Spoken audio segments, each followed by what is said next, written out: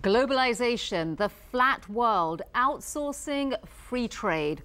Each of these phrases is a flashpoint in one of the most heated and fascinating debates of our time. Is globalization a force for good, or is it wrecking the economic foundation of rich nations like America by sending our wealth and prosperity overseas? With us is Gabor Steingart, the Washington correspondent for Der Spiegel magazine, whose best-selling book, The War for Wealth, has just been released in English. Gabor, welcome to Foreign Exchange. Hello, great to be here. Thank you. Why does the flat world get such a bad rap in your book? I think the flat world is the wrong picture, because we had a flat world in former times when we're competing against Western countries. If we had at the beginning of the global economy, we were competing against Canada, the US, Western Europe, and we had a competition between nations which were working under the same set of rules and regulations. And then the unthinkable happened. Another 1.5 billion people came to the world labor market, and now the Western workforces were competing against people under a different set of rules and regulations. And that's why I said the flat world is crashed. It's, for most of the part of the Western workforce right now, it's a rocky road. Do you think that it was fair before then? Yes, it was a competition.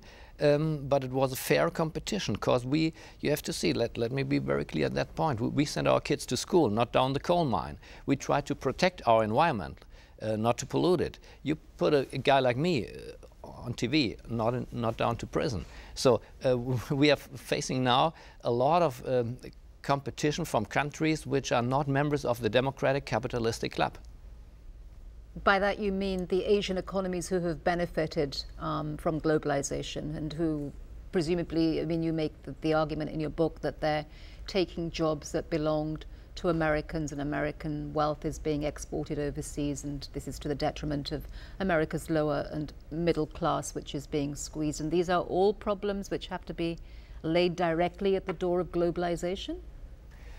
I think it's a new problem, because we have never seen this competition against a guided economy.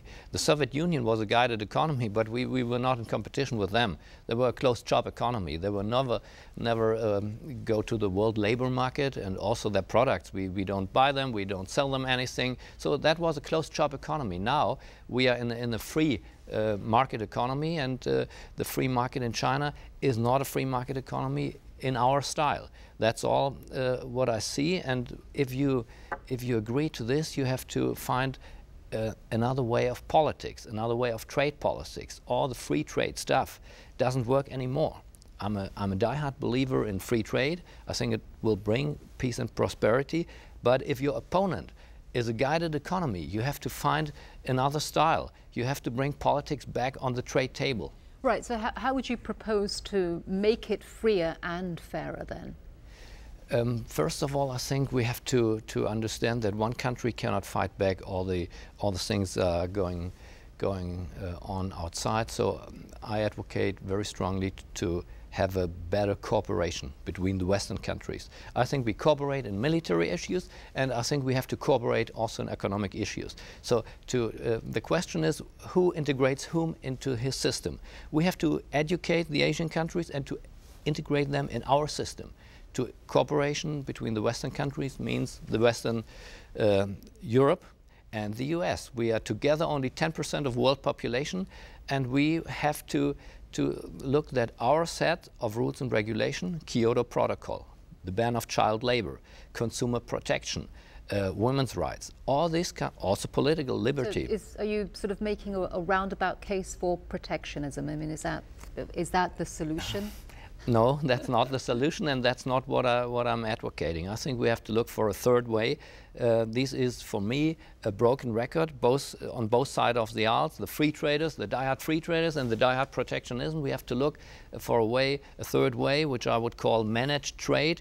We have to understand that trade is not a matter of beliefs, but a matter of interests, and there are a lot of interests at stake. Interests of normal, ordinary people, maybe of 1/3 right now of the American workforce is infected by all these problems, and we are in the early morning hours, so the middle class will see what is coming up with their jobs.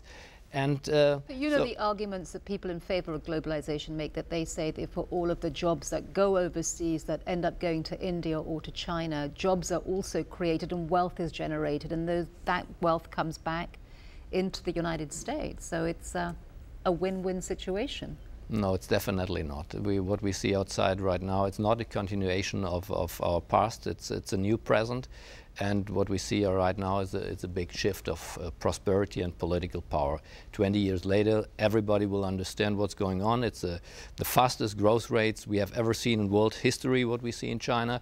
India is following very close, a lot of Asian countries, and that means that's the foundation of a new role model, of a new political superpower, and I don't think we should stop it. But we should frame the debate. We should fight for our interests. And the consumers, I would like also to bring consumers back on the table. They have to understand one sentence. If their living room, if their house, if your apartment is looking like the storage room of the Asian export industry, you cannot expect that your working place is looking in the same way as an American workplace looks today. It will change. But what about the benefits, though, of globalization for economies like the United States and for European economies? I mean, would you at least accept that there are some merits to globalization?